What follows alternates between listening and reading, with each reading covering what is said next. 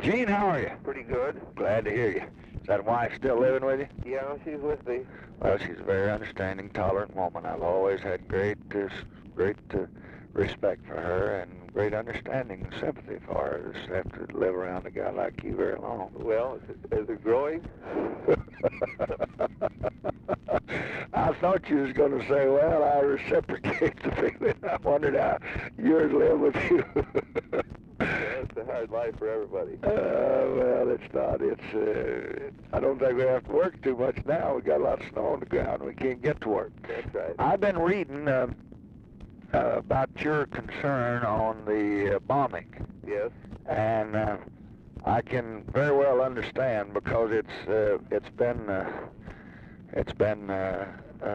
major line of inquiry and practically every meeting of 30-40 that we have had.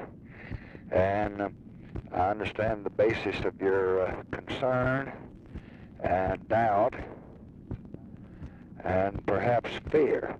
I thought that if you had the information I had, that you might be assuaged somewhat and relieved somewhat, and at least maybe you could suggest a better alternative or something else.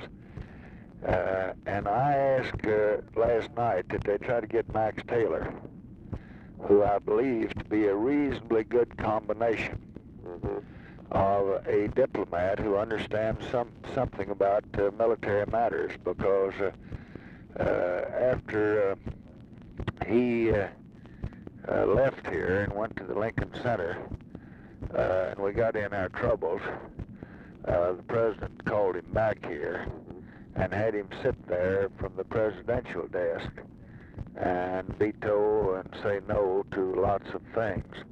And then finally, as just kind of a final salute, made him chairman of the Joint Chiefs to kind of hold those folks.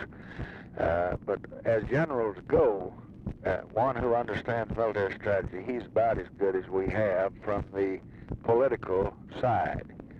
And we had him, that's one reason I sent him out to Vietnam to work with Westmoreland. He could still give Westmoreland leadership, but give me some protection on targets and things. And I thought if it was agreeable to you, and if you had the time in the next day or two, that I would like to have him sit down and answer your question. He might not give you proof. I doubt you'd ever accept proof. I mean, that what would satisfy him or some person of his background might not satisfy you or me. But at least he has the best presentation of it, which I don't think you've had available to you.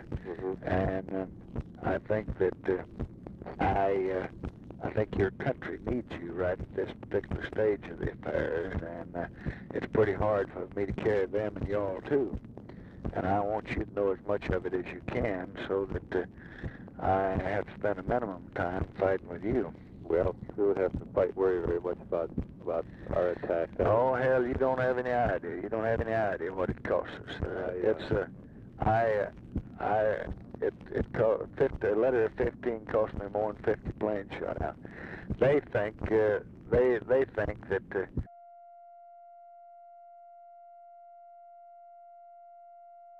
they're living on it. They're thriving on it. They believe it. They think that this government, that the big problem. See, I think Ho's got some problems that he's liable to break up on. I think it's very questionable whether he's in charge or not. Yeah.